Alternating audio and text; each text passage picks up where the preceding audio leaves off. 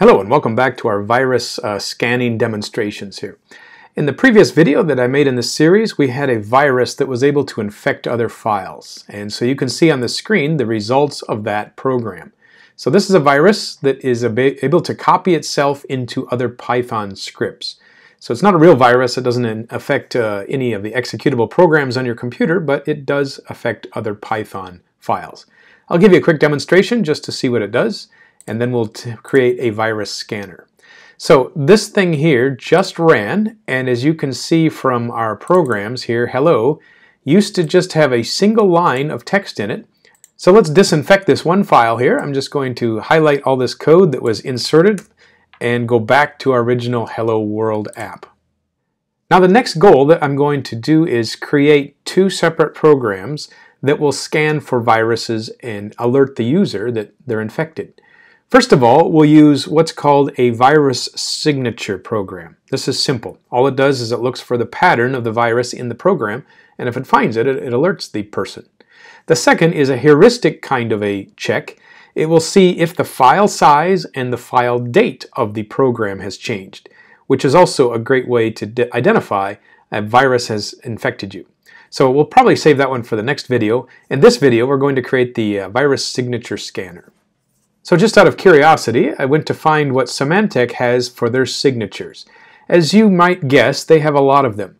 And so if I were to browse through here, it says they have 1,094 of signatures.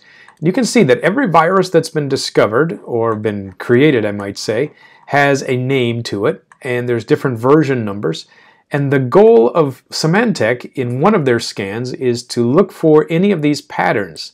So if we were to find a kill and look at its code, you would see that there would be a signature to it. There would be unique code that is in this program that is not in any other programs. And so they just simply scan all executables and DLLs and to see if there's any sign of that code. So that's what we're going to do in this video, is create signature scanners.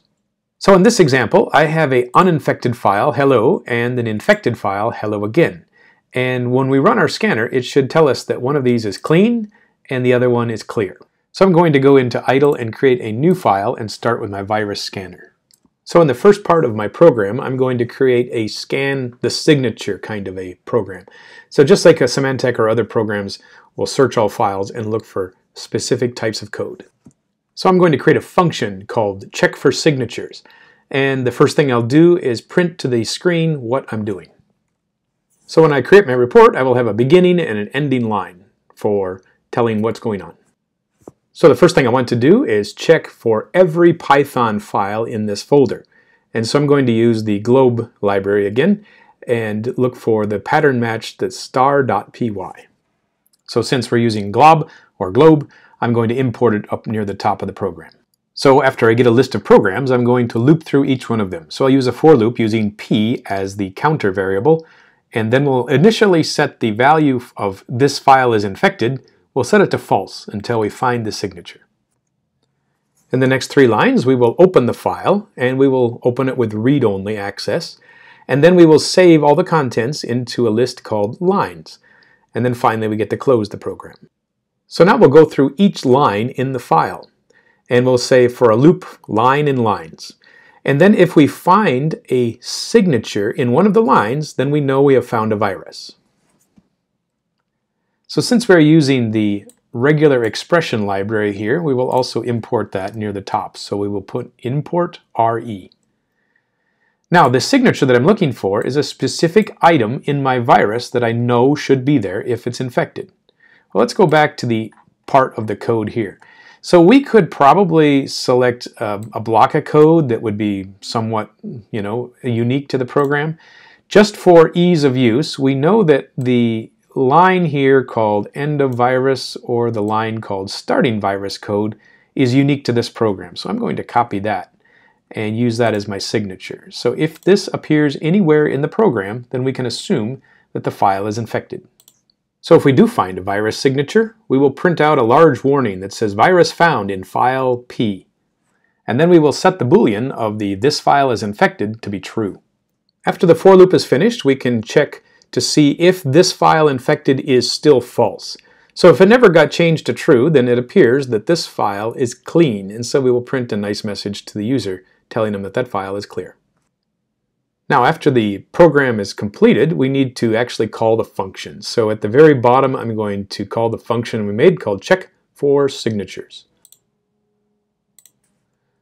So I'm going to save this and make sure that I'm still in the same directory, and we'll call it virus scan. How about?